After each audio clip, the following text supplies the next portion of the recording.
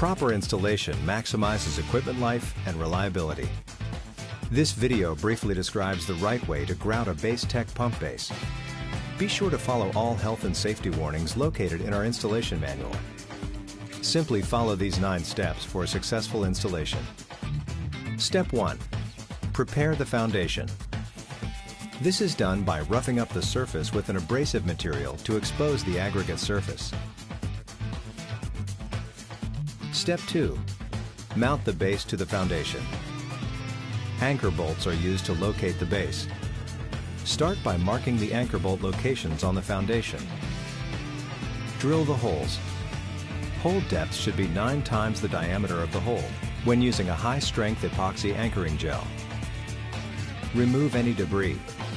Each hole should be blown out from the bottom up 3 times and brushed out twice to establish good adhesion between the anchoring gel and the concrete substrate. Then, inject epoxy into each hole. Working from the bottom up, fill about 3/4 of the way.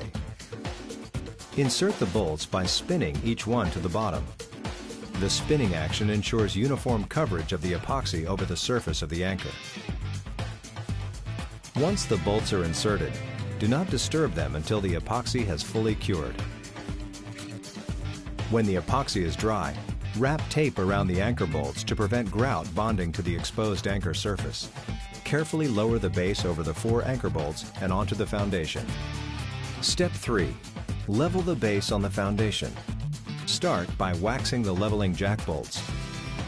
Insert the bolts in the base. Be sure to place a jack pad under each leveling bolt.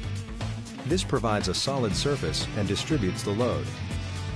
Note the jack pads are round with no stress-inducing corners. Place a level on the base and adjust the leveling jack bolts until the base is level in all directions. Then hand tighten the anchor bolts. Install required expansion or control joints per grout manufacturer's recommendations. Each piece is trimmed to fit between the form boards and put under the base. Step 4. Prepare and set the form, which is commonly constructed of wood. To prepare the form, wax the inside surfaces. It is important that paste wax be used.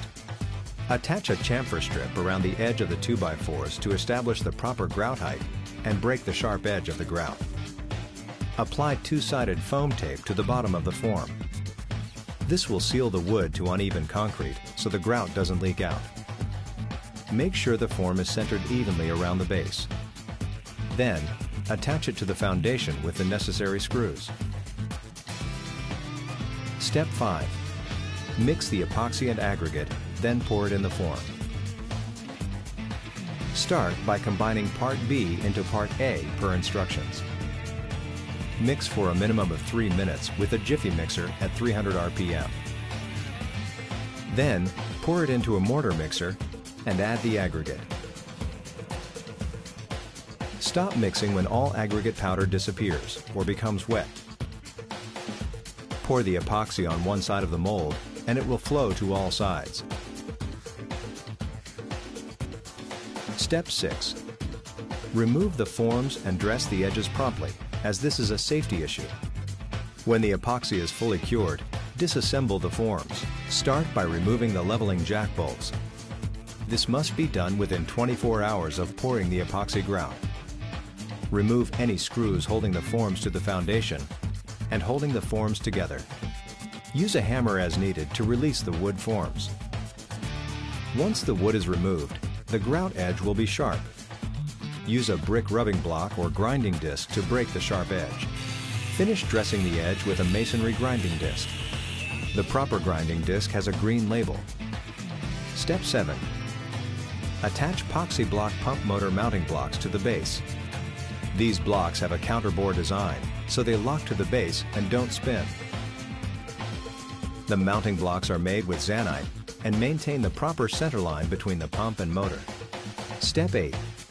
Attach the pump to the base. Be certain to center the pump on the 4 mounting bolts and tighten.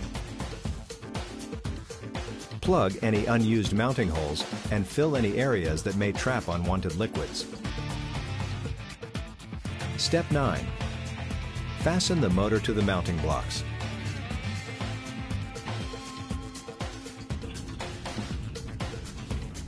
The last step is to install the coupling and perform the final alignment. With BaseTek, proper base installation is that easy.